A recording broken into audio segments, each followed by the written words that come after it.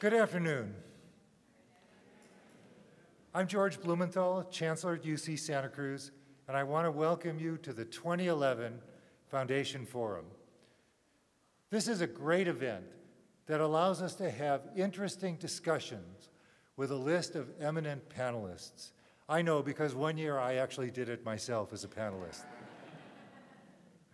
Tonight is a very special, or this afternoon is a very special program. We have some great guests, some great panelists, including our own David Hausler and Art Levinson, the chairman of the board of Genentech, and also my old friend Mike Bishop, the former chancellor at UC Santa Cruz. Mike is a very interesting guy because he wrote a book that I would encourage all of you to read. It's called How to Win a Nobel Prize. Mike is also the father of a banana slug. His son graduated from UC Santa Cruz. Now, we'll have the formal introductions in just a minute of our panelists, but I want to introduce our host for this evening, Ken Doctor. Ken is the president, actually the new president of the UC Santa Cruz Foundation. He is a noted journalist, a noted author, and a noted person being committed to UC Santa Cruz. Formerly, he was the head of the UCSC Alumni Association, and as you might have guessed, he is a graduate of UC Santa Cruz. So without further ado, let's welcome Ken Doctor.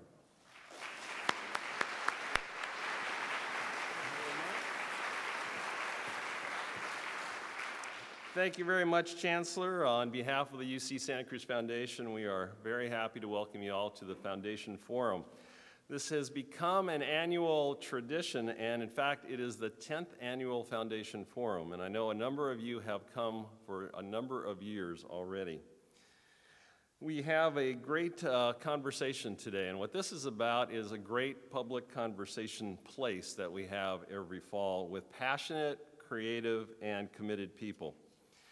You'll have a moderator and 3 guests. Each one of these people is very distinguished in their field.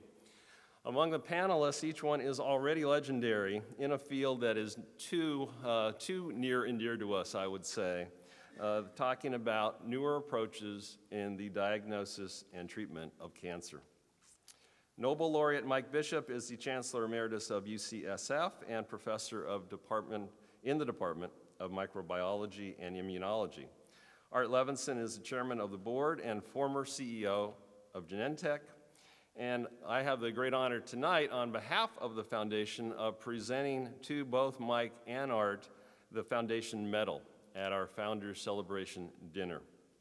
That Foundation Medal recognizes individuals of exceptional distinction whose work and contributions to society illustrate the ideals and vision of our UC Santa Cruz. Both Mike and Art exemplify this outstanding level of leadership, and we're delighted to have them here today to talk at length and at dinner. Our third guest and panelist is UCSC's own distinguished professor of biomolecular engineering. These are very compound academic terms. David Hausler. David is the director of the Center for Biomolecular Science and Engineering, and an investigator for the Howard Hughes Medical Institute. We're also lucky to have a great moderator for our event. Moira Gunn is the host of 2 programs on National Public Radio, Tech Nation and Biotech Nation. Tech Nation began, I think, almost 20 years ago. I think it's coming up on its 19th or 20th anniversary at this point. It's heard on 200 public radio stations and technation.com. It chronicles the amazing twists and turns of tech, especially in our neighboring Silicon Valley, all the way back into the last century. Moira recently won the National Science Board's 2011 Public Service Award, and she got a free trip to the State Department. I'm not sure if she'll tell you about that today. In her spare time, she is an assistant professor of global information systems and biotechnology at the University of San Francisco. So please join me in welcoming all of these great guests for this year's Foundation Forum.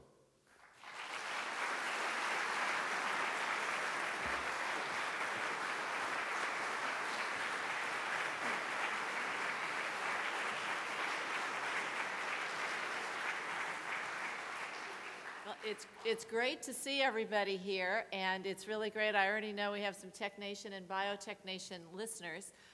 Tech Nation, of course, has been our full-hour show, and when biotech, I'm really an engineer. My PhD is in mechanical engineering. Who needed biotech? What was that all about? So when it ran up and grabbed me by the throat, we decided to do Biotech Nation. We put it right at the end of the show, and we've never looked back. That was 2004. It's definitely the most popular part of the show because, hey, who doesn't have DNA? It's very simple. It's very simple. And for those of you who listen to the biotech segment regularly, which you can do separately on the internet, the world we know is changing. Welcome to Biotech Nation. Now, today it is really my pleasure to introduce to you some of all of the panelists today because they play such a role both in its past, its current embodiment, and its future. And it's a very exciting time for us. First of all, we have Mike Bishop, the Chancellor Emeritus of the University of California, San Francisco, and a university professor in the Department of Microbiology and Immunology. In 1989, Mike Bishop was awarded the Nobel Prize in Physiology or Medicine with Harold Varmus for the discovery that growth-regulating genes in normal cells can malfunction and initiate the abnormal growth processes of cancer. Under his chancellorship at UCSF, it has become a premier institution with leading professional schools of dentistry, medicine, nursing, and pharmacy, a top-ranked biomedical research graduate division, and 2 of the nation's leading hospitals. This includes its innovative Mission Bay campus with state-of-the-art biomedical research facilities. He continues to teach medical students and supervises a research team at UCSF studying the molecular pathogenesis of cancer. And as a Nobel Prize winner, he has his own parking place, which should be. So if you weren't motivated before, let's give a big round of applause.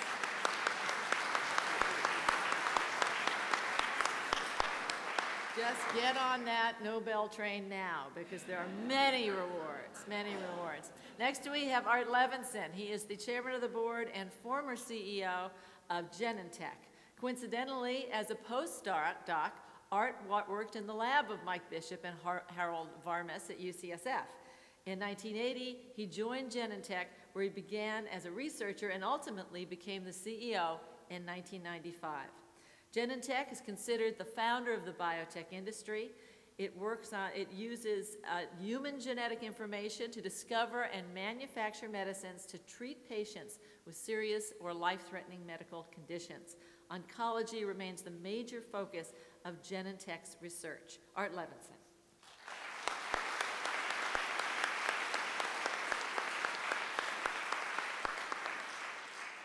It's also my great pleasure to introduce UCSC's Distinguished Professor of Biomolecular Engineering, David Hausler.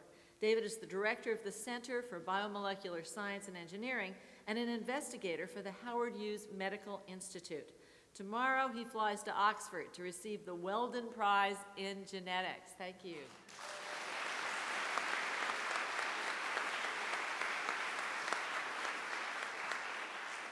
Now, I understand you should have cards available to you. If you don't, you will see people walking the aisles.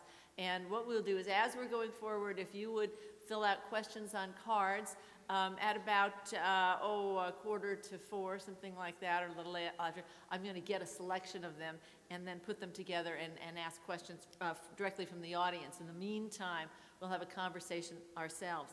But starting, each of our panelists will make a presentation. So let's start. Let's ask Mike Bishop to start. Great.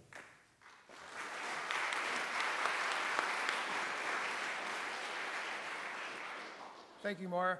About that parking space. I chose it in 1989, way in the back of our facility, very close to my lab. When I became chancellor, it was assumed I would want to move to the front of the facility, close to my office. I kept the one in the back. I never had to cross a picket line. I never had to confront an animal rights demonstrator. And I was equidistant to my 2 offices. All right, we're going to talk with you about cancer. This is certainly one of the most fearsome adversaries of humankind. 1 person in 3 in this room will develop the disease, 1 in 4 will die of it. And when I began my research career in 1968, we knew nothing about the genesis of cancer. We knew only of a few causes, and we had not a clue about why cells would suddenly run rampant and create a cancer.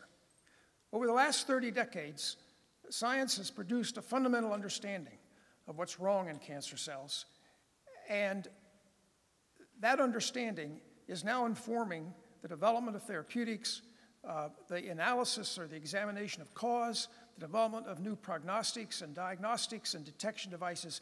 It has revolutionized our approach to cancer, and that's what we're going to talk to you about.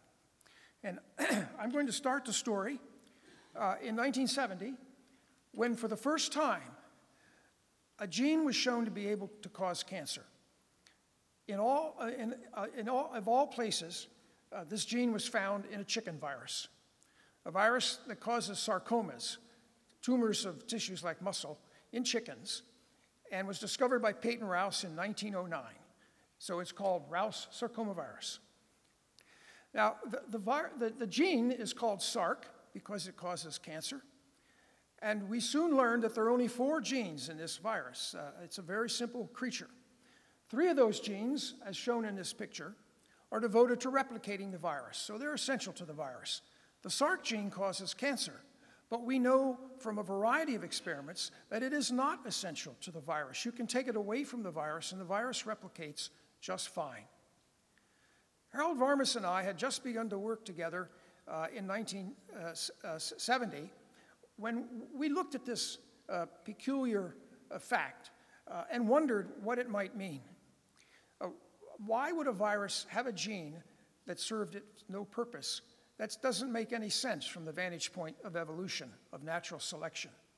And on a hunch, we decided that perhaps the virus had acquired this gene from a normal cell in which it replicates. And after 3 or 4 years of arduous experimentation, with our young colleagues doing most of the work, that turned out to be the case. There is a cellular SARC in every one of your cells, and in the cells of every multicellular organism. It has a normal function in your body. It is vital. When it was transplanted into that virus by an accident of nature, it suffered damage, which we call a mutation, and that damage converted it to a cancer gene. It was not long before this was shown to be happening over and over again with a variety of normal cells.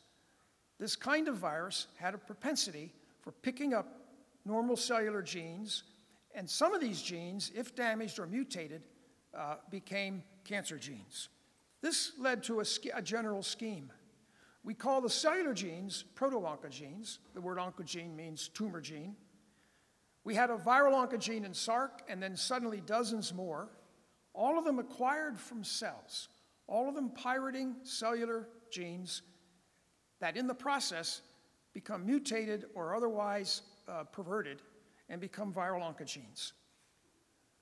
The obvious next conclusion was perhaps you don't need a virus in the picture. Perhaps all cancers arise in this way. But by contrast to the virus, the mutation is introduced by an external factor, like the ultraviolet light and sun that causes skin cancer, like the chemicals in cigarette smoke that causes lung cancer. That is now a fundamental tenet. We know it is correct, and we believe that all cancer arises from the malfunction of genes. Although there are many causes of cancer, and unfortunately we don't know many of those causes, they all seem to damage genes or otherwise disturb their function, and that is what gives rise to the malignant state of cells, of cancer cells. There are 2 kinds of genetic malfunction in cancer cells. One we can equate to a jammed accelerator. These are things that drive the cells to do what they have to do, but can be controlled, just as we control an accelerator. The malfunction is that the accelerator has become jammed by a mutation or some other change in the cell. The other sort of gene is a brake, and in a cancer cell, the brake is defective. So we call the jammed accelerators oncogenes derived from proto-oncogenes, and we call the defective breaks tumor suppressor genes, and you will find those terms in the New York Times, so I'm not embarrassed to present them to you. Okay, so that's it. That's exactly how cancer arises. All causes funnel into this genetic keyboard and cause its disharmony. So what do we need to exploit this knowledge? Well, we need a complete inventory. We need to know every gene that's capable of doing this and every one that's malfunctioning in every type of human cancer, in every individual's cancer. And we're going to get this information primarily by decoding all of the genes in cancers. And that's something you will hear about from David Hausler. This is a huge enterprise, well underway. It is already informing our the way we manage cancer, and it is going to eventually revolutionize it. To dramatize this point, here's a list of the different aspects of cancer that genome information is having an impact on. I'm not going to go into the details. I show you the list just so you have a feeling for how long it is and how it covers everything from the identification of cause to personalization of therapy to the improvement of clinical trials. It's every conceivable aspect of cancer is going to have is going to benefit from the genomic approaches that you'll be hearing about. But the one we're going to focus on today is therapeutics. And this story begins at the turn of the 20th century with a young biomedical scientist named Paul Ehrlich. Ehrlich had already developed an antitoxin for diphtheria, for which he eventually received the Nobel Prize.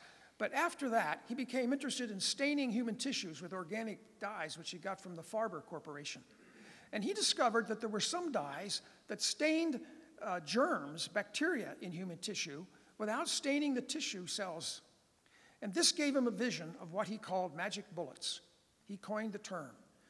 Chemicals that might attack an infectious agent while sparing the normal cells of the organism.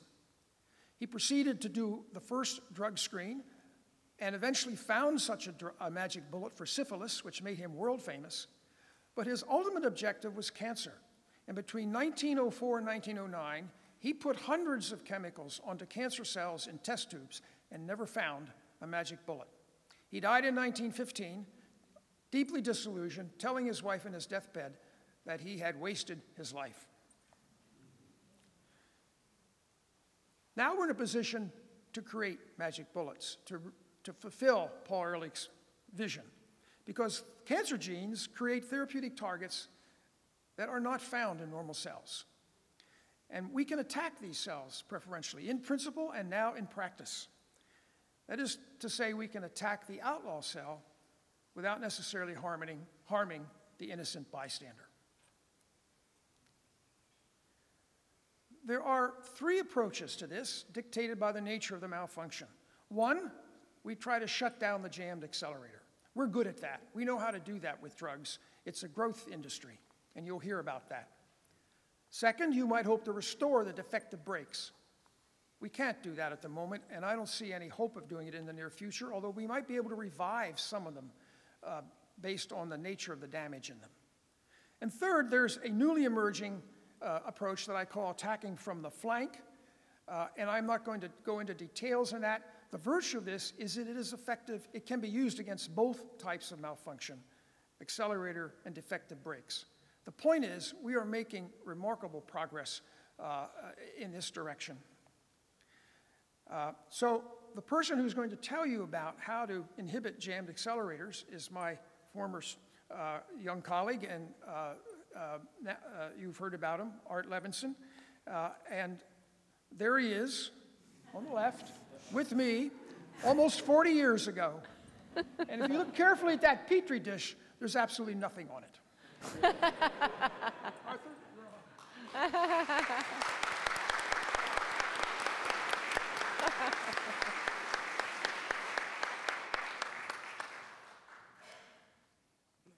So in the wake of the aftermath of this magnificent and monumental discovery by Mike and Harold, that in the genome of all of us lied the seeds of potential destruction as it relates to cancer, I wanted to just step back and ask, well, how have we done? I think the simple verdict is we've done pretty well, but there's a lot more to do. But certainly Mike's work opened the pathway to intervene in an intelligent fashion in terms of cancer therapeutics. So let's judge this by a couple of different criteria. First of all, this is a graph produced by the ACS, American Cancer Society. It's out of date, but that's okay, and because I'm going to really spend the rest of my remarks talking about pretty much the work after 2000. But what this shows is the cumulative survival of women suffering from breast cancer, and you can see as a function of time from the reoccurrence of breast cancer what the survival rates are by 5-year periods as a function on the x-axis of time. So you can see that we've made some very, very good progress, but obviously what we would like to do is really be up here. And the progress before 1998 or 99 or so basically came about through the identification and application of very powerful poisons that kill essentially growing cells with a lot of bad side effects. But because of Mike and Harold's work and the genetic revolution and the dissection at the really molecular level, atomic level of the structure of genes involved in cancer, we now have, as Mike mentioned, underexposed most of the targets, allowing us to at least see if we can potentially intervene at a very specific level, maybe even on a patient-by-patient level, to stop the growth of the cancer. And that's where I'm going to take this from now. And I'm going to go through just a few slides quickly. Clearly, the observation that got all this going was the work that led to Mike and Harold's Nobel Prize. I need to credit Mike in an additional way here. As his postdoc, one of many postdocs, Mike was always extremely generous at providing his students all the research tools that they employed as postdocs in his lab, so that they went off in their nascent careers, they would have the ability to at least have the tools to allow them the possibility of being successful. Unlike a lot of people who took a different approach and didn't necessarily make all these reagents available, Mike was just unbelievably great in that regard, and gave us essentially every probe from these viral oncogenes to me, to others at Genentech, to see whether or not they could be useful at exposing or unraveling these latent genes that are in all of us in a form that obviously and hopefully always never will cause cancer. So one of the first things that I did when I joined the company, we used one of the probes, one of the many probes that Mike provided, and it was a probe that represented the cancer-causing gene of one of these chicken viruses that caused a type of cancer called erythroleukemia. And we asked whether or not, way back then, there was a human version of that gene. Did that gene basically reside in some earlier or primitive or native form in human cells? And the answer was, yes, we found it right here. This was a great technician in the lab. And in 1982, these are the sequence, and you can see his little comment here. This is it, number 5, woof, woof. This is his version, I guess, of Eureka. But that was that sequence. Skipping a lot of other steps, some wonderful work by Lisa Cousins in Axel Ulrich's lab. They were able to take that little piece of that gene and kind of bootstrap their way up and get the entire gene that was expressed. And it turned out, lo and behold, jumping ahead many years, that very gene was the HER2 gene about which I will now speak a bit. Another important observation that was made in 1987 by Slayman and Ulrich is that women with breast cancer, about 1/4 to 1/3 of them, have way too much of the protein that's encoded by that particular gene.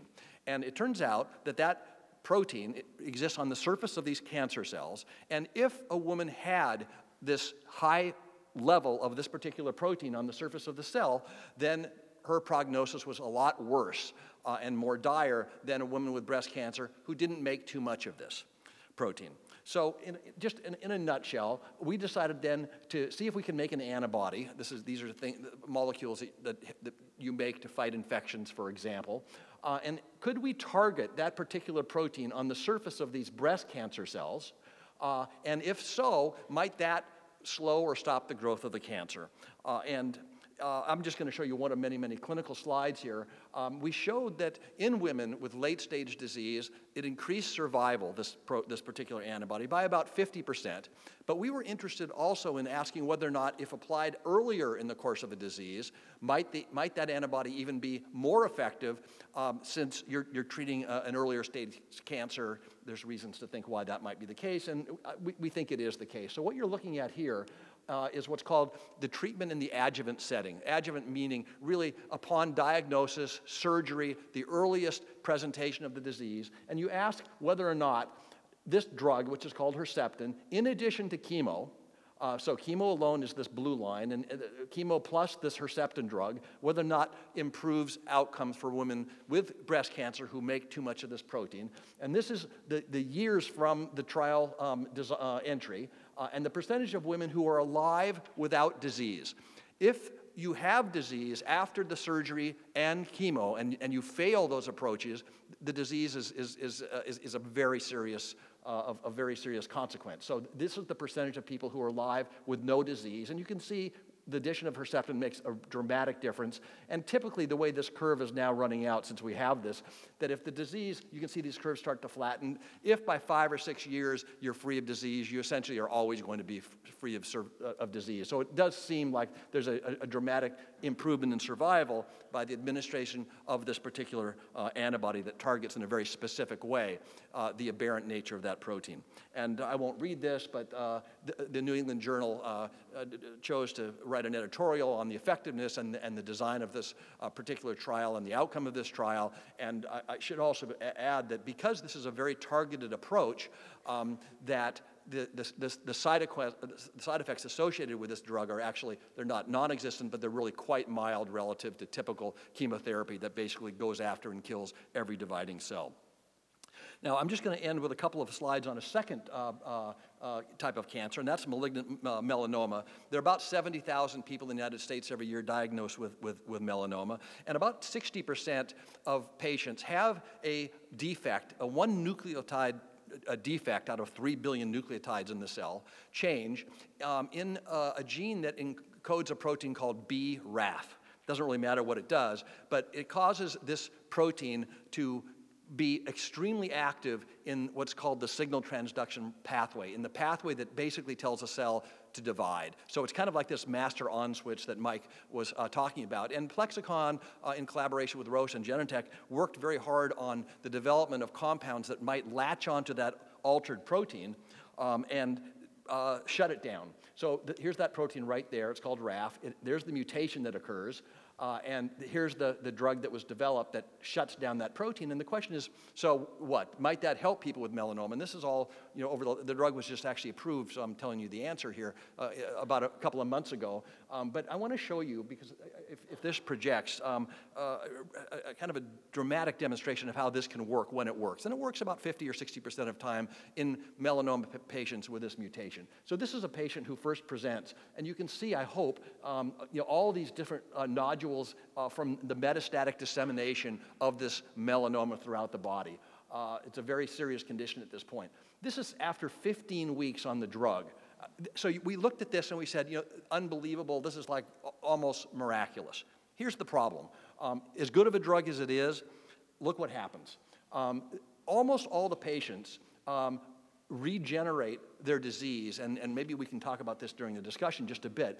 You can almost on a one-for-one basis, match the nodule in the panel A with panel C. So it's kind of roaring back as if the cancer can overcome the very dramatic effect of the drug, but figures out ways to become resistant. So, I want to leave you with a sense that we're making good progress.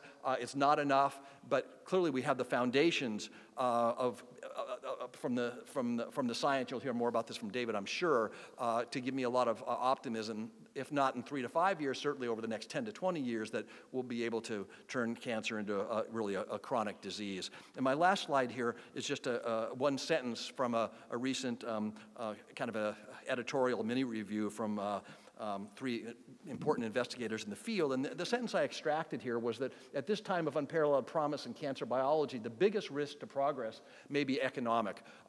Their thrust here is that in this time of really declining resources for R&D, rising healthcare costs, increased cost of drug development here, that there's certainly a serious risk that we might not be able to maximize, all the value that we're extracting from the science. And I hope this won't be an obstacle, but it's certainly something else to think about. Thank you. David?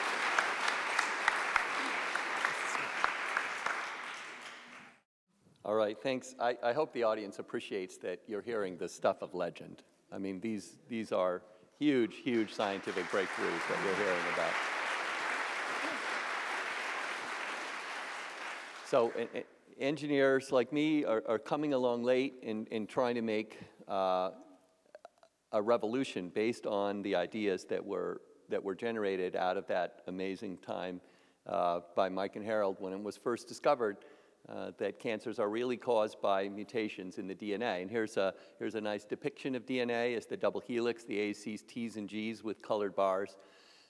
It's important to think about this fact that you start with a single cell that contains a DNA message that you got from your mom and your dad, and that cell creates all of the trillions of cells in your body. And it's really a numbers game, as we've heard about. Some of those cells will undergo mutations, and when one goes rogue, in the fashion that was so eloquently described by the previous two speakers, then we get a disease that we know as cancer. The genome itself was a hidden mystery. Mike could tell us kind of the ways that he approached it. You don't think about it anymore, but the genome was totally terra incognita at the time that Mike was doing his work and through Art's earlier work. And so it's an exciting revolution that happened in the year 2000 when we got our first glimpse of the genome. We, through the International Consortium, 20 sequencing centers all around the world, cranked through the genome sequence and produced our first glimpse at this beautiful piece of work of nature that is at the heart of every one of our bodies. This was celebrated. You see this little picture here of Craig Venter and Francis Collins with President Clinton. I won't go into the whole details. There's no time to tell the side story, but there was a competition between a private corporation headed by Craig Venter and the public effort, and it was declared a tie at this meeting on June 26th, when we both announced that we had sequenced the first draft of the human genome. Behind the scenes, and this is for Santa Cruz people, there was a student at Santa Cruz, his name is Jim Kent, who was furiously working on his computer, and he was one of the first engineers to make an enormous impact on genetics by putting together the pieces. There were roughly 600,000 pieces of DNA that had come off the sequencing machines, and he assembled them into this first coherent version of the human genome, and it finished 4 days before this June 26th meeting that was prearranged. Because of that, because of Jim's extraordinary effort, we are deeply honored at Santa Cruz to have been able to be the first to post the working draft of the human genome, our first glimpse of 3.7 billion years of evolution, and it was on July 7th. Now this chart is one of my favorite charts, and I'll say just one thing about it. That green represents the total outgoing internet traffic from the entire campus. And you can see that what happened on July 7th was a singular event. Half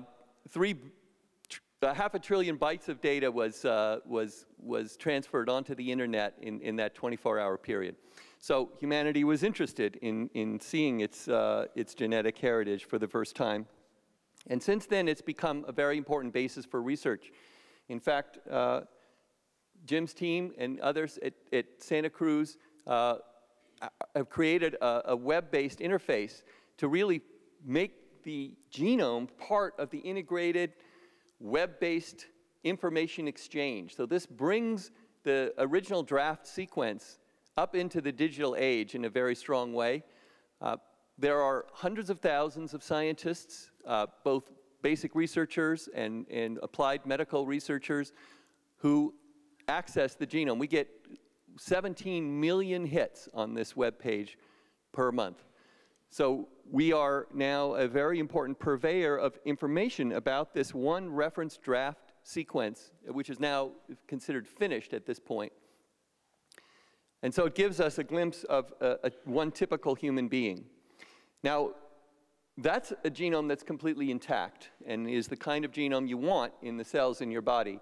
But the genomes you've been hearing about are quite dramatically different from that. And so now we're in the process of sequencing cancer genomes, and we're sequencing them at a very, very high rate. And here's a picture of the enemy, if you will. This shows how complicated cancer genomes are. The reference genome goes around like clockwork, chromosome 1, chromosome 2, chromosome 3. And every time you see one of these red lines, this means a piece. For example, this red line means a piece of chromosome 1 in this tumor is actually attached to a piece of chromosome 6. So the chromosomes have actually been cut and pasted back together. This line outside, the red line that you see here along the circle, represents the number of copies that we have for each of the genetic regions. Now, if it was a good genome, you would have 2 copies, one from mom, one from dad. So wherever this thing is not 2, we have an abnormal copy number. You're looking at just one of the many, many genomes that we are now sequencing as part of the Tumor Genome Atlas project, which we'll talk about in a minute. And in fact, this one happens to be a brain cancer genome, glioblastoma, which is a particularly deadly disease. So what is the future? What can we learn from sequencing first hundreds, then thousands of genomes like this? Well, the hope, as we've heard before, is to use the information from these genomes to treat cancer better. And as Mike said, it is an individualized problem. There are no 2 tumors that are exactly identical at the genetic level. So we have to think about this in terms of looking at the molecular information from each tumor and making a decision. And that will not be done one at a time. It's going to require a very large database of cases. So in this picture, we're illustrating the idea of personalized cancer treatment of the future, in which the individual patient has a particular genome sequence that is now obtained cheaply. The cost of genome sequencing is dropping at an astounding rate, and we're talking about a few $1,000s now to obtain this information. And that information is compared to a vast number of other genomes that have been previously sequenced where we know the outcome. We know what treatments were applied, and we know what works and what doesn't work. And based on those comparisons, the vast comparisons in this large database, we hope eventually that doctors will be able to make better decisions. Now, how big is this database? This is a little bit of illustration of that. We are now building a database that will be 5 petabytes of data. And it's very hard, we've struggled on how to visualize what does 5 petabytes of data really mean. Well, if you take all of the written works of humanity from the very beginning, recorded history in all languages, you get roughly 50 petabytes. We're 1/10 of that already, our database of cancer genomes. So it is an enormous amount of data, and that's just the beginning. The project that I'm talking about, which was mentioned by Mike as well, is the Cancer Genome Project. This is the flagship project, the lead project out of the National Cancer Institute that's looking at 10,000 patients. It's much larger than all of the other cancer genome sequencing in the entire world put together. And it's organized nationally, and you see here that there are data centers, there's sequencing centers and analysis centers, and there's one data center, and we're very, very proud to be building that right here at Santa Cruz. So that will hold the data from this enterprise, also from the Target project, which is a project looking at the 5 major childhood cancers. And we hope that that will grow beyond these initial flagship projects out of the NCI. So in closing, I think we have an extraordinary opportunity. Cancer is caused by mutations in the genome. We now have the technology to read all of the mutations in the genome for the very first time. And with the community's help, we can bring this information to bear on the battle against cancer. It's time that the digital age meets cancer, and we can do this. We can do this head on at this point with the technology that we have.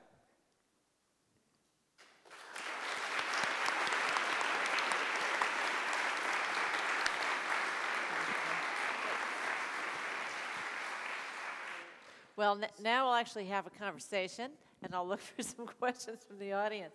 But I really want to get back to this baseline. We only have to go, 30 years ago or so, and someone had cancer.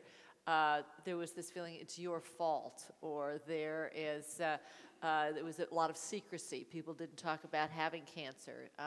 And we've come a long way, but I think the latest change that people have is that this idea that given the role of genetic mutations in creating cancer, how true can we say it is that every cancer is different?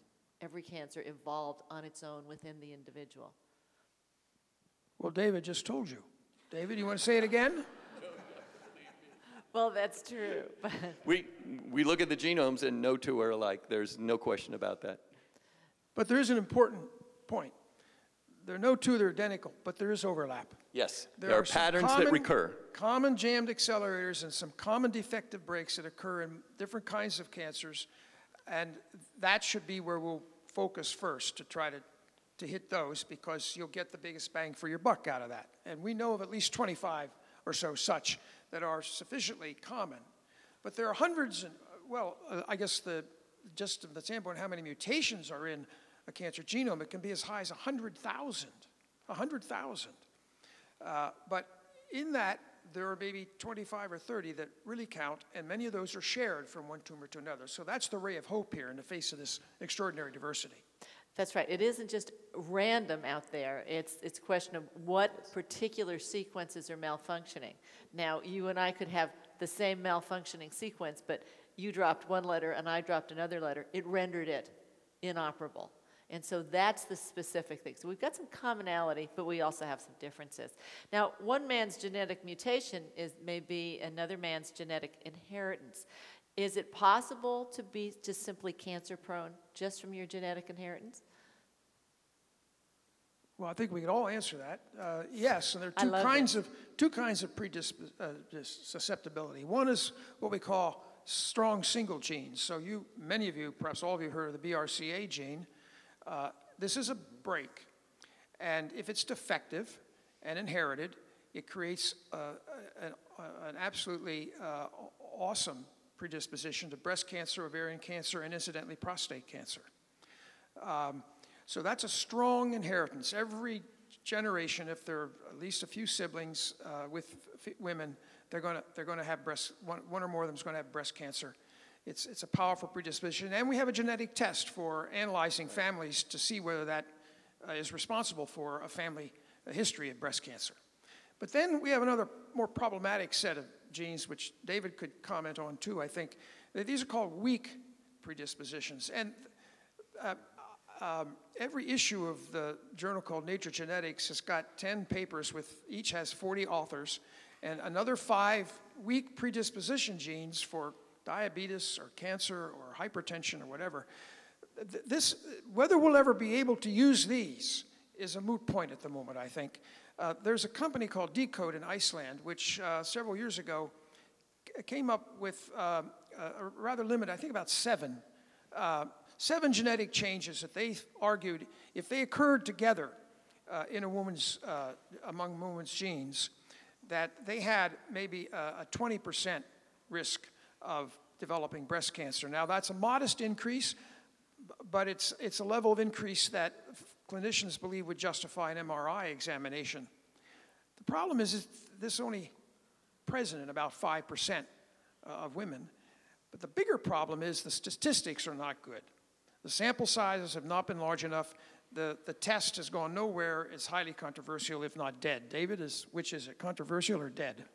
I wouldn't want to judge this one, but I agree with you that we are seeing a much stronger effects in terms of the somatic changes, the changes that weren't inherited, but the changes that happened during the course of a patient's lifetime.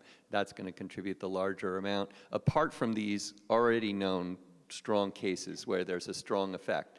The only thing I'll say in defense of these so-called genome-wide association studies is that they often point to pathways or interrelated sets of genes that weren't known to be relevant at all in cancer. And if they're statistically sound, now we know that they are relevant in cancer, even though one of them or two of them that are actually investigated by themselves don't have a big effect. Oh, I agree, and I didn't mean to totally, I just meant to represent the state of art. I think it's entirely conceivable that we'll come to a point where given the power of our computation, we'll be able to say, oh, yes, if a woman has these 400 week changes, she'd better have a mammogram every year. Absolutely, that day may come. It's just not here yet. Well, Not here yet. Thank you for indulging me, because I wanted to get that all back in one line here, because now we get on to some new things. We're doing whole genomes. Whole genome, we've got a lot of companies now in the race to produce whole genomes so fast and so cheaply. In economic terms, they're saying, we'll actually give you the genome if we can sell you some services and diagnosing and analyzing them afterward. So early diagnosis is extremely important in cancer, and I think a lot of people want to know, what are the opportunities now that we're going to be able to get more data on people? How are we going to be able to do early diagnosis in cancer before we have a tumor?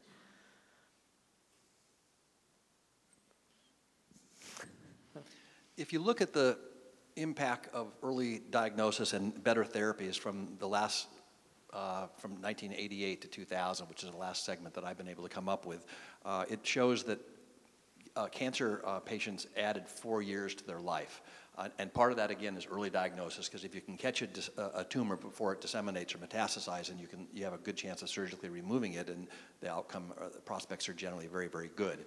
And of course, on top of that, there are much better therapies these days, not perfect, but better therapies. But maybe something that we could touch on that's received a lot of notoriety, publicity, just even in the last couple of weeks, is the PSA, the test for prostate cancer. This test, this is a marker of prostate cells. And when you have prostate cancer, you have more prostate cells than if you don't have prostate cancer. And these prostate cells secrete a certain antigen protein called PSA that you can measure in your blood. And the test was put into wide use sometime in the mid-1990s. And as a result of that, the incidence of prostate cancer increased by so much that it actually affected the overall incidence of all cancers of all type in men and women in the United States. I mean, you look at the incidence of cancer, which is actually, the last 15 years, coming down slightly. There was a nice spike in 95 or 1996, clearly just due to what was thought to be earlier diagnosis. Now, the dilemma is that if you look to see how useful that test is, even though it can be specific for prostate cancer, the best clinical data says that for every 1,400 men that get tested and screened with PSA, you save one life. Okay, so it's not like you're helping 20 or 30 or 80% of people. It's 1 out of 1,400, and at that level, one has to even question the math at a very fundamental level. But on the further downside to that is it also generates 48 unnecessary, pretty intensive operations. It could be a surgical removal of the prostate. It can be weeks of radiation for no benefit, but a lot of cost and anguish and no benefit. So we have to be, I think, very careful, and that I think illustrates it. The early diagnosis is good. There's suggestions now, and there's indications that by using very sophisticated DNA measurements that we can actually find a circulating tumor cell of a lung cancer or a colon cell in the blood, and if you find a cell or two, okay, you probably have cancer, but where is the cancer? How do you treat it? We're still a ways away, I think, from being able to, in a general sense, exploit this earlier diagnosis by some of the more recent molecular techniques. You're just holding the mic for him. Oh, Yes, good. right. He always has something more interesting to say. I just want to be able to pass the baton to the next generation repeatedly during this program. I agree with what Art said, and but I think there really is some hope. I mean, the genome may come to the rescue here, because let me give you an example. And the example is Hubert Humphrey. Hubert Humphrey died of bladder cancer, and when he was first seen for his bladder complaints, it was decided that he had some mild local disease, and he was treated locally. And then about 3 years later, they decided, well, yes, you actually do have a tumor, but it's benign, it's not bad. And about 3 years later, they decided this is bad and did radical surgery, and 3 years later, he died. Okay, if you're doing your arithmetic, there's over a decade has elapsed there. Now, some years ago, this was all happening at Johns Hopkins University. Some years ago, a young scientist at Johns Hopkins went back and got all the specimens from Humphrey, including the cells from his urine. And he looked in there for one of the premier bad breaks in cancer. and it was in the very first specimens. And if they had known that, they would have known from the get-go to aggressively treat Mr. Humphrey, and he might have survived to run for office again. So that's the sort of thing we hope will be possible. You know, every organ system in our body that has access to the external world releases cells. Our bladder, our kidneys, our lungs, our intestinal tract, breast fluid. So there's some hope that this so-called molecular cytology could be turned into a truly decisive detection. But I want to add a caveat. There's emerging evidence that let's take breast cancer as an example. There's emerging evidence that the most aggressive tumors that inevitably kill metastasize at a very early stage, and that even the earliest conceivable detection may be too late. Now, I say that as a caveat, not as an established fact, but it's something we have to bear in mind. Now, David, there's a lot of questions in here about databases as well as sort of tissue banks and that type of thing. One of the things I want you to be really clear about is the 10,000 cancer genomes you're getting. Are you getting tissue? Are you getting data? And what kind of data? What are we talking about here? That's really important to know. It's purely digital. So we're talking about a digital library of cancer genomes, no tissue. The tissue is kept separately for the TCGA project and other major cancer projects. And that actually frees us to be a little more creative. On the other hand, of course, these are personal genomes from patients, and so we are enforcing the highest level of security on these data so that only qualified researchers have access to that. In this sense, we are an extended arm of the National Institute of Health. In fact, we are the first to establish a relationship called Trusted Partner, which is more or less invented so that we could have agencies like us could redistribute data in a meaningful way to researchers. And that gives us the big responsibility, but it also allows us to replicate these digital data in a way that makes it broadly, all of them broadly accessible to the best minds. And that's really the important thing. We have, when I talk, I go out and I give speeches at universities. I gave a speech at Berkeley, for example, just recently, and I found colleagues in areas of computer science and other areas of engineering just extremely excited by this. One of the most famous computer scientists in the world is Dave Patterson at Berkeley, and he's totally engaged in analyzing cancer genomes at this point, and it's a change in his career, in a sense. And that kind of mind, that beautiful, deep knowledge of how to deal with data, large amounts of data in the digital age, that's the minds we want to be looking at these data and working closely with the National Institute of Health and the researchers who've spent their careers looking at data, thinking about cancer. Those are exactly the kind of people we want to get looking at these data. Okay, so conceptually what we're talking about is they're not sending you any tissue.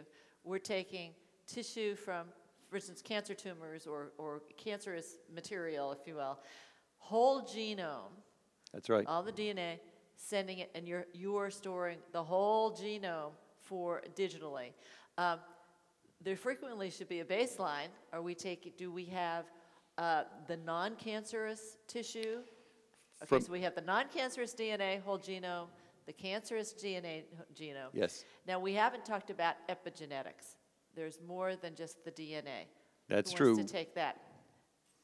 Well, I'll just quickly say that from each patient, we get a blood sample, which tells us what the normal genome is for that patient. And then we get a tumor sample, which tells us what has changed in the tumor, what are the mutations relative to the patient's normal genome in the tumor. And then we also get information about what's a thing called DNA methylation, which is an epigenetic mark. It's a mark that occurs on DNA that the cell puts there, and it has to do with whether the cell is going to use that piece of DNA or not. So some genes are turned off by methylation marks and some genes are turned on. And we can have that information about each cancer patient as well. So just conceptually, what's happening here is that we're taking a whole lot of things that used to be in tissue or just in a little bit, we're looking at this, because of the technology, we can only look at so much of this gene or so much of this sequence. We're talking whole genomes, we're talking reference genomes, we're talking additional data. And I think what's so amazing is that when you put it in a huge information base that can be accessed by people who have all kinds of capabilities, you change it. The very same person you're talking about, Dave Patterson, we forget that he and John Hennessy, who is president of Stanford, wrote, back when they were both just computer science types and friends, wrote, structural architecture of computer systems textbooks and things like that. That gave me a couple there. John never thought he would be president of Stanford, and Dave Patterson thought he would never be working in bioinformatics.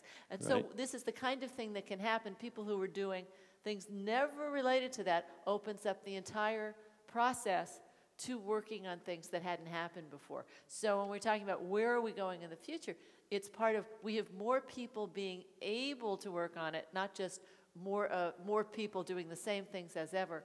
The nature has changed.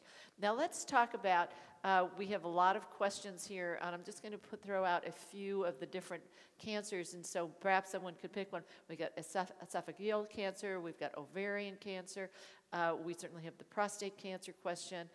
We have many of those. On any of the things you're talking about, can anyone want to pick out a particular cancer to talk about, to respond to that? Go ahead, Art. So, touching on that and also just looking at the future of potential treatments, I'll use ovarian cancer as an example. So a lot of ovarian cancer genomes have been sequenced, and one of the surprising and I think daunting conclusions is that about 1 in 7 of women with ovarian cancer actually have a jammed accelerator. And as Mike pointed out correctly, that it's in the world of possibilities, it's relatively easy to stop that jammed on accelerator. We don't know how to stop the suppressors. And in the case of ovarian cancer, relatively few are driven by that active oncogene. They have these suppressor mutations, deletions, they have these epigenetic changes, and we don't really know how to deal with that. But looking ahead, the reason, so that's a pessimistic outlook. The reason for optimism, I draw back on the experience with HIV, AIDS, the AIDS virus. Like the viruses that Mike was talking about, the RNA tumor viruses, the AIDS virus is relatively simple. It only encodes a few genes. And the initial attempts at therapy involved blocking the activity of one of those gene products that was required for the virus to replicate. And as I think everybody in the audience knows, those therapies, molecules worked, but not very well. They would drop your viral load for 3 months, 6 months, or a year, but the virus always would come roaring back because of mutations. The virus would figure out how to get around that particular inhibitor.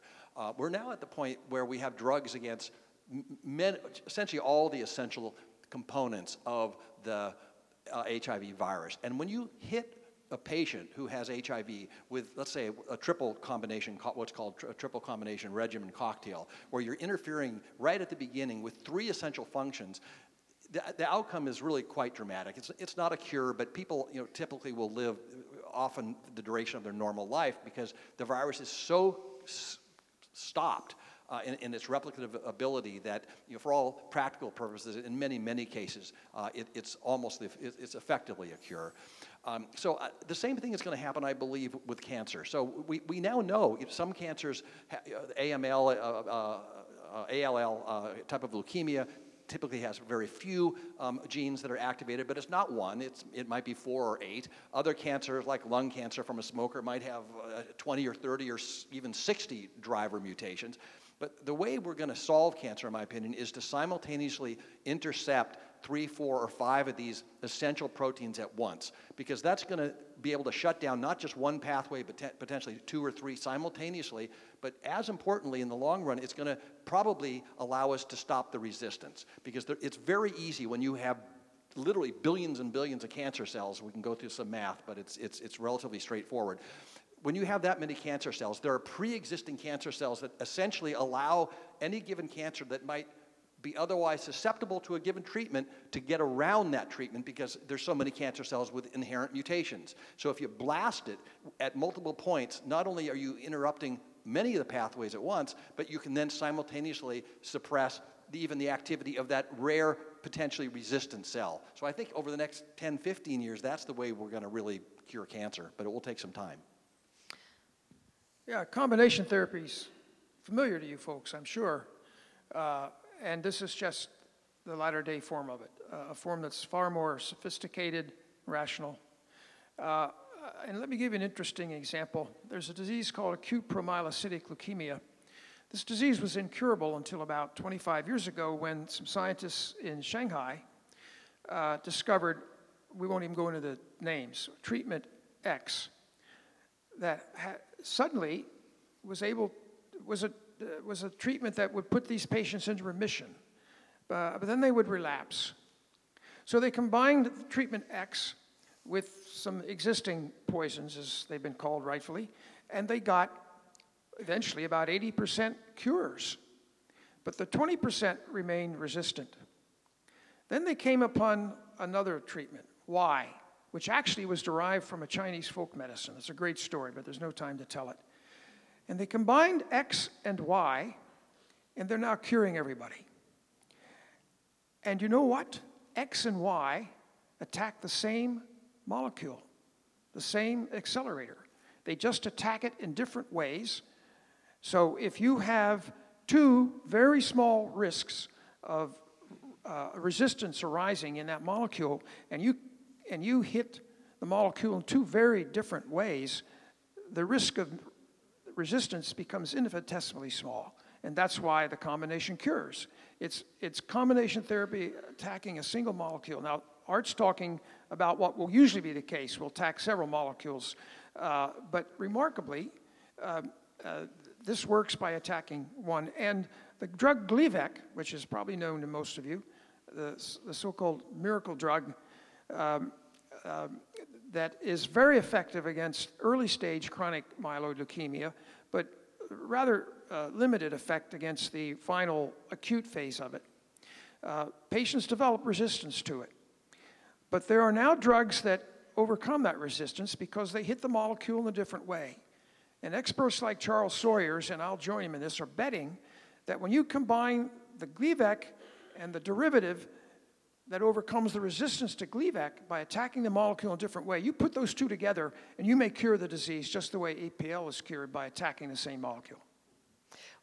So the point is that we got problems, but we also have some pretty smart people working on them. You know, it's so interesting that you're talking about it just this way, because we have a number of cards here which really reacted. People obviously reacted to your melanoma slide here, and they're asking things like, well, is the protein mutating? Is the DNA, what's mutating here? And if you're talking about multiple attacks, it can be changing. But it's like, but we got you that way. Turn your head again. We got you that way. We got you this way. Is this sort of the sense that whatever it's doing, you're getting it? It's not static. It's actually dynamic and trying to fight back. It's Darwinian. There you go. Yeah, it's Darwinian. Cancer cells, we call it, they have an unstable genome. They are exceptionally prone to genetic damage. And they are that way because one of the early steps in the genesis of a cancer cripples the cell's ability to keep its genome intact, to repair the DNA when it's damaged, to keep the cell dividing correctly, segregating chromosomes when the two cells divide correctly. That mechanism is crippled early in cancer, and that allows mutations to occur more frequently. And the problem just amplifies as the tumor cell moves along its lifespan. As a result, you, as Art explained, in that large, vast number of tumor cells, there's probably at any given time a change that will make it resistant to the existing drug. It's not a deliberate act, it's a random act. It's a random change in the genome. But the drug selects for it. So this cell thrives while the others are dying, and suddenly you've got a resistant tumor. And the point we're making is if you can hit the cell in 2 or 3 different ways at the same time, you reduce the likelihood that one cell is going to have resistance to all 3 or 4 attacks. That's what we're talking about. Great. Distinct, different approach. So- Art and then Dave. So you end up with a model for personalized cancer therapy in which it's a strategy game. It really is a strategy game to not only knock the cancer down immediately, but to prevent the recurrence, the emergence of resistance. And that will increasingly have complex consequences for the analysis of these data. Also, in light of what Mike was saying, you see that once the cancer itself is prone to mutation, that you're going to get an enormous number of decoy mutations or passenger mutations, as they're called. And these are mutations that aren't really driving the cancer, but can confuse a computational algorithm that's looking at all of the mutations in the genome and prevent it from maybe seeing the true drivers. So there is an enormous amount of very deep algorithmic strategy, very deep computational strategy that's going to have to be applied to these data before we can get real cancer treatments out of it. Maybe I'll just add a little bit more color to the patient, the melanoma patient that I showed.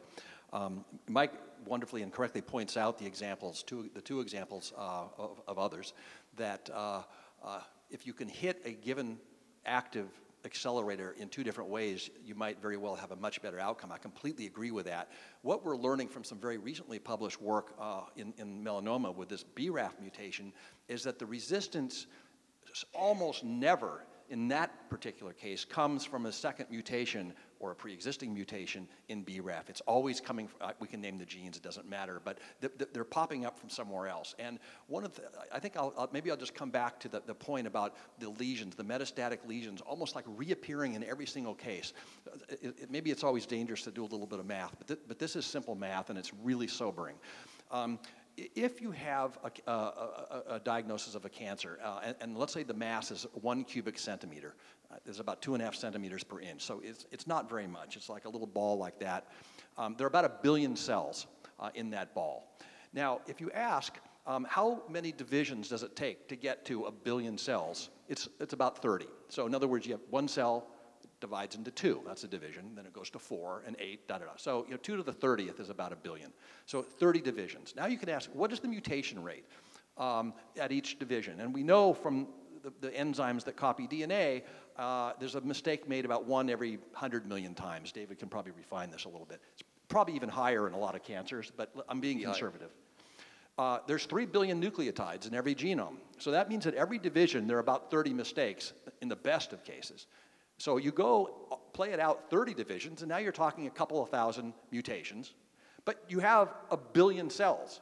And the way the math, if you just, the numerator and the denominator works, it's frightening because it says that in a mass of 1 billion cells, you can expect that essentially every single nucleotide in at least one of those cells will be mutated. And some of those mutations are going to give you resistance to whatever drug you have, be it in the primary protein that you're attacking, or who knows what else that will allow that cell to come back. So what's probably happening, my guess, in these lesions all flourishing after some period of time, is that in those billion cells per lesion, there are pre-existing cells that are inherently resistant to the therapy. After 15 weeks, it looks like, oh, fantastic. We all can celebrate and jump up and down because 99.9999% of the cells are dead, but there's that 1 or 3 cells in almost every spot that doesn't care about your drug. And it grows and grows, and after 3 months, 6 months, a year, year and a half, you see that elaboration of the cancer that almost recapitulates the first presentation. So this is tough stuff. Go ahead. Wow, Art did it. I'm going to ask you one quick question here. I was going to ask you to wrap up, but this is a very poignant question. And before we go to the wrap up, and it says, I'm a cancer survivor. Knowing what you know today, doesn't matter what kind of cancer, how do you want me to think about my cancer? I don't know how to answer that question without knowing a lot more. Yeah. I think it's an attitudinal question. Beg pardon? It may be an attitudinal question about attitude. If you're wondering about the risk of recurrence, it depends entirely upon the nature of the original tumor and how long you've survived already. If you're wondering about the prospects for future therapies, should you have a relapse, it would again depend on the type of tumor. We have, as you've heard, we have new magic bullets for some, but not for others. So there are many determinants. There's no simple answer to that question. Any other contributions there? Of course, I don't want to give any personal cancer advice, but I would say as a community, we need to lobby for larger sharing of these data. The government doesn't have enough money really to explore enough of the mutations that are being manifest in all of the tumor tissues that are flowing through our hospitals every day. And a lot of potential data that we could get from these tumors is not available simply for lack of funding. Now that we can sequence the DNA, we have the possibility of collecting an enormous amount of data. So I would just say advocate, and if you have, if through your advocates you can advocate for a more deeper molecular characterization and for those data to be stored in the database so that the next patient, maybe it's your son or daughter, can benefit from the knowledge of the molecular changes that were in your tumor. That's something that you can do. Everyone can do this. But we really need a public effort behind this. Well, we haven't gotten to some fabulous questions here. The antithesis of that is saying if I give my cancer cells and they result in a successful treatment, do I get some money back? I would say give unselfishly. And there are some really great questions in here, and some of the new technologies and specific questions on cancers. And I'm sorry we can't get to each and every one of them because they're all very valid. So let me ask you each to give one last sort of a wrap up, whatever your last word. I'm going to start with you, David, and come back here to Mike. David. Well, I'm deeply honored to share the stage with these two distinguished gentlemen, and it's been a real experience for me being here. And I'm happy to be in a position maybe to provide some computer science skills, engineering skills to this important problem at this stage. So I look forward to very dramatic changes in our understanding of this disease over the next decade. It's the most exciting time to be in cancer research right now. All right. Well, I'm flanked by two people who, in the end, will, I think, allow us to solve the disease. From Mike's pioneering work, allowing us to understand the basic nature of the genes in a both theoretical and a practical sense, that opened the door for all of us, from scientists like David and others who are doing these genome sequences. I don't know. We're getting, I think, pretty close to 1,000 actually. 10,000 out of the Cancer Genome Atlas project.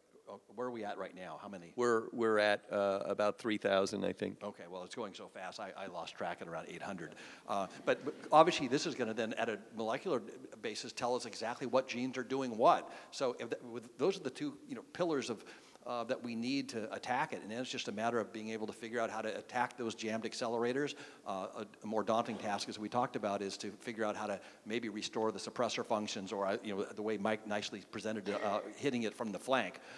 So I think there's every reason to be optimistic, but not necessarily next year or the next year. But my general sense is that we're lagging maybe 10 to 15 years behind where we were with HIV, but look how far we've come there, and I don't see any reason why it will be different with this.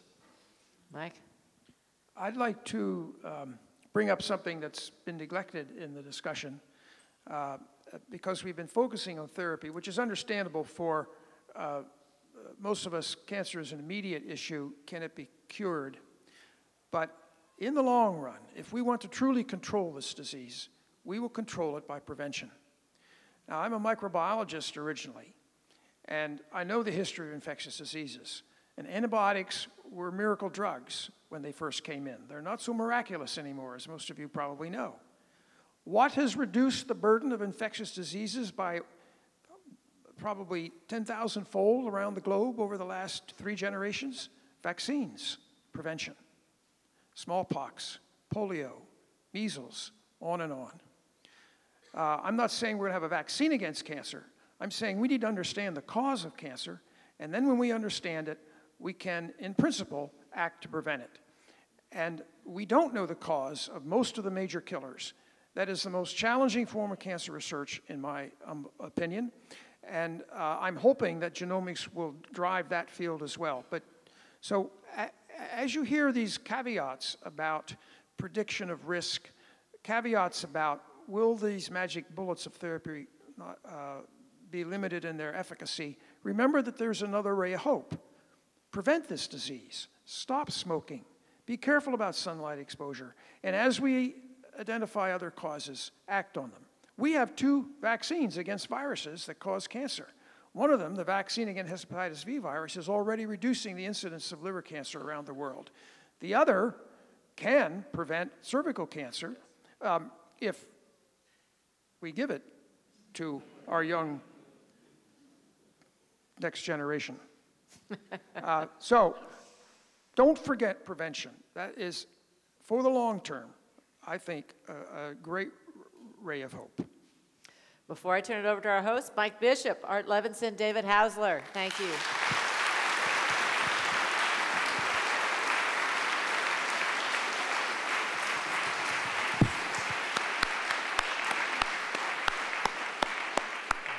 So from Hubert Humphrey and Chinese folk medicine to combination drugs, and UCSC becoming a first trusted data partner, it's been an invigorating and I think inspiring conversation for many of us. So I want to thank all of our panelists one more time, David, Art, Mike, and Moira for wonderful moderation. And thank you all for coming to this year's Foundation Forum, and see you next year and hopefully in between.